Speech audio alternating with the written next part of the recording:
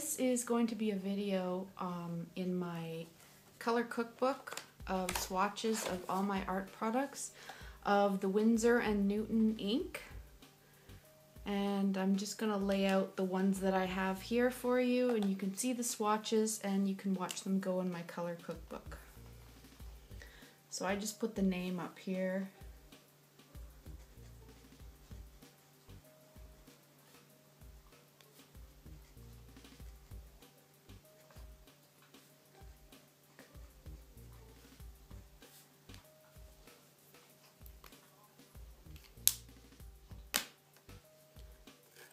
And I'm just going to take a brush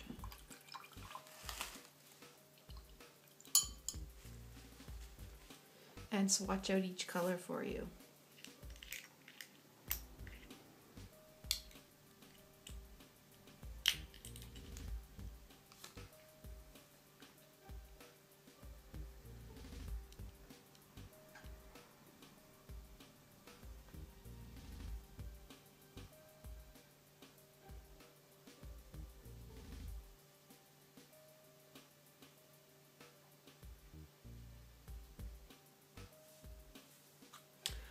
That is very bright.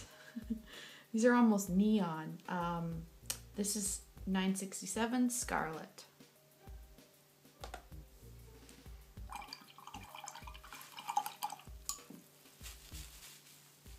Next, I'm going to do orange.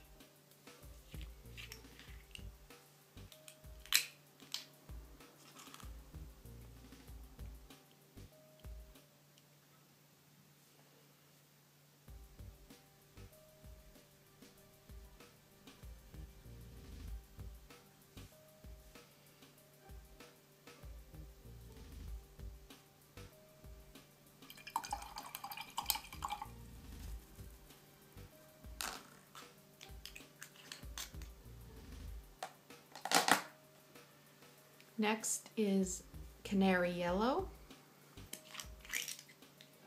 I should probably make my swatches smaller because I plan to grow my inks. So I'm going to put some over here maybe. I just don't know if it's going to bleed through to the other side, which is my twinkling H2Os. I don't want it to show through there. So when this dries, I will check the other side. So this is yellow. Canary yellow, going from full strength into sort of fading it out a bit.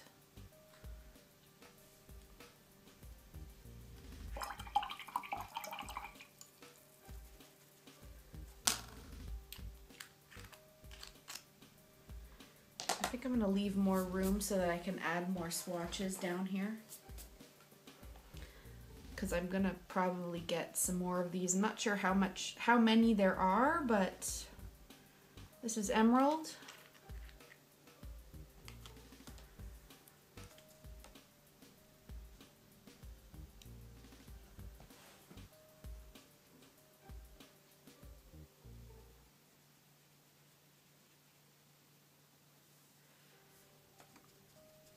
And I suppose I don't need the swatches to be that big. I just like them.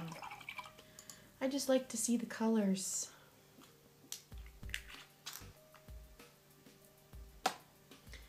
This is blue. This is a set I got where all these colors came, just the color of the rainbow. Oh, I'm moving my camera, I think. The colors of the rainbow, basically. And then I just picked this up on sale. I've got the silver one to swatch. I've got another gold ink paint, so I don't need a gold one or anything.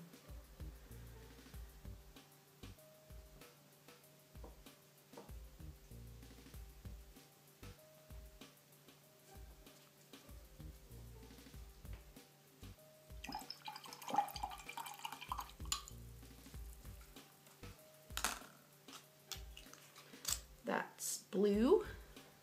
I think there are actually quite a few of these. This is violet. It's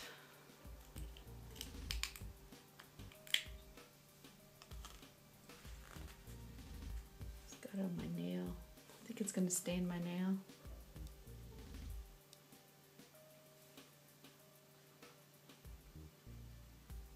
So beautiful.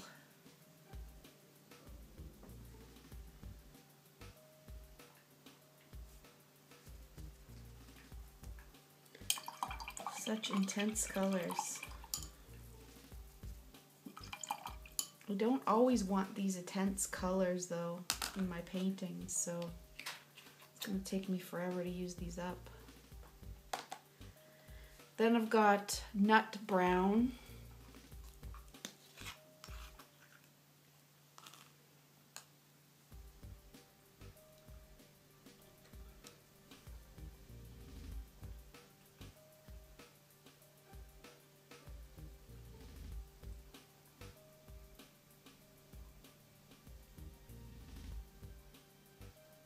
This one's quite muted. Interesting.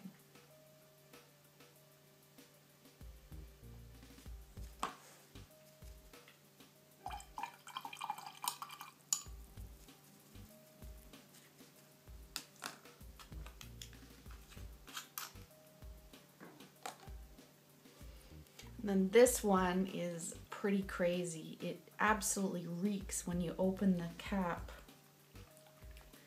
And if you mix it into your water, the little sparkles, the little particles get all over your brush, and it's very, very chemically, and it's almost oily. So you almost want to use this sparingly or do something different, use a different brush. What should I do? I think I'm going to use, oh, it stinks. Whew! That is really smelly. I think I'm gonna use this. Oh no, what did I do? Oh, look what I did to my brush. Oh, hopefully that goes back. Okay, I'm gonna use this because I'm not gonna use my good sable with this chemical. So just to do a quickie swatch of this for you. And for my color cookbook, the silver, I'm gonna put it over here.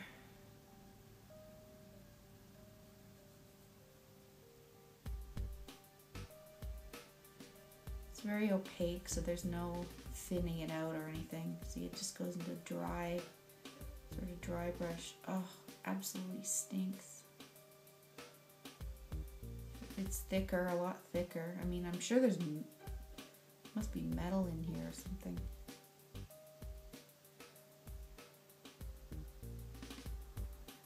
Almost like acrylic paint. That's the silver.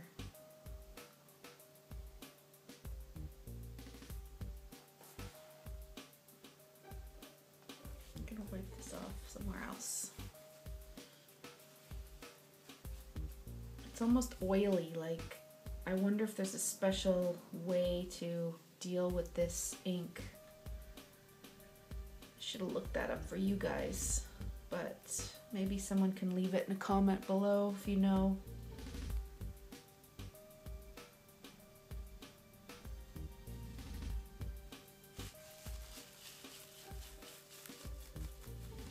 Anyway, I will clean that after. So those are my Windsor and Newton inks. Let's see if they bled through. No, they didn't at all. And then, true to form, just like my other pages here, I just write the name at the top and then the number and the swatch name. I'm gonna do that here. And it's just a name on that one.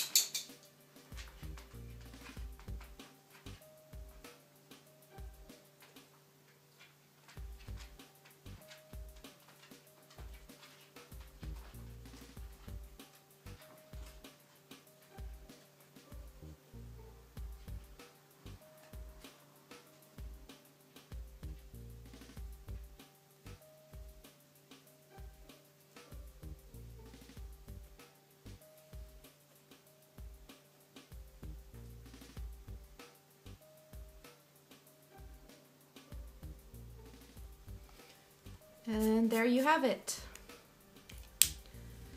A page in my color cookbook of swatches for the Windsor and Newton inks.